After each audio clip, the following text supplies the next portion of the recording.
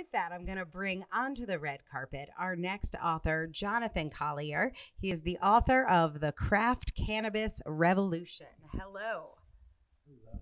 So the Craft Cannabis Revolution: succeed as a small business in a giant industry, giant and growing industry. First of all, let's set the stage. What is the Craft Cannabis Revolution? Well, as we all know, the cannabis is coming online as a giant industry, but there's a whole community of people that have been carrying the tradition for years and years, often generations, 3 generations. So these are small growers living in the hills or growing in their basements or in garages since it hasn't been legal all that long.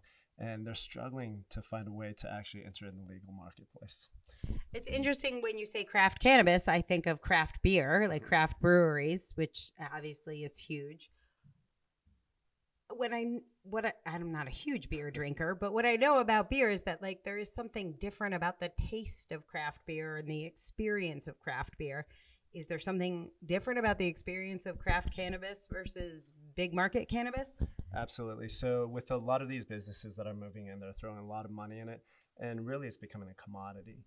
Meanwhile, there's people that have really spent years honing their craft, really putting a lot of love and care, not only in the product, but in their lands, in their homesteads, and in their communities. And when they do that, it really reflects into the product. So it's small batch, it's artisanal, it's boutique. So really what we're hoping to do is kind of replicate that. And it took about 50, 60 years for craft beer to come online, and we're hoping that we can actually preserve this tradition from the get-go.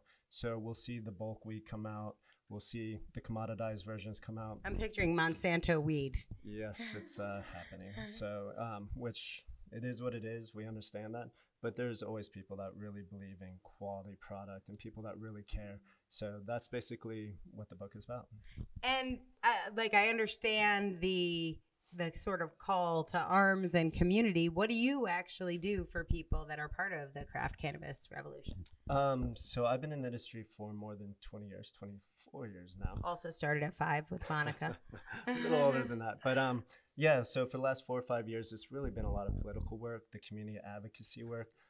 Even in a place as perceived liberal as California is, there's still a lot of resistance. There's a lot of misperception. There's a lot of myths that, we have the criminal black market, shadow side of it. So really it's been engaging with the community, with politicians, elected officials, a lot of community and business leaders, and really connecting with them and showing that we're actually really considerate people too, that really do have a lot of a culture that really believes that this is a medicinal healing plant. And how can we do that? Not only basically what it does for the human body, but also how we treat the land. So that is really important for us. So that's a lot of the work I've been doing, is trying to build those bridges and really create acceptance on the greater level. Wow, that's such an important mission. I'm going to take some audience questions here for you. This one is from Michael in Phoenix, and Michael says, I know that excuses are only opportunities to tackle and overcome, but I'm an 18-wheeler truck driver. How does one find the time to complete their book? If I'm not rolling, I don't eat.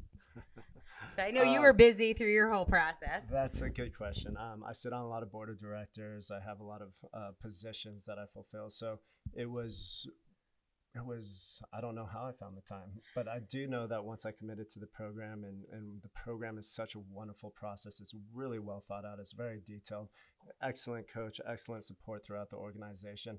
And I think that alongside with a lot of the ways that you subtly structured it, just really, it gets you through the program. So I think resistance is futile. Resistance is futile. Tell me about your actual writing process.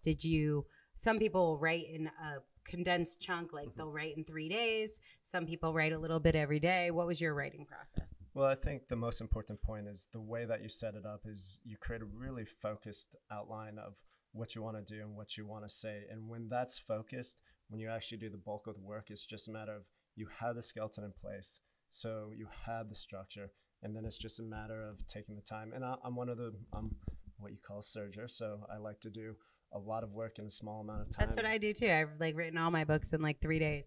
Absolutely. So it was just really easy. At that point, you just flesh it out. Yeah, I find staying in your pajamas for 3 days is also a big part of the piece of the puzzle. Be somewhere beautiful, stay in your pajamas, have lots of food that's healthy around you, and just write and bang it out. So, Michael, I know if you're not rolling, you don't eat, but hopefully you could find 24 to 48 hours in there to take off. I know they make you can't be driving all the time. There's laws. The other thing some of our authors do, I don't know if you did this, but maybe you know someone who did. Some of our authors actually talk their books.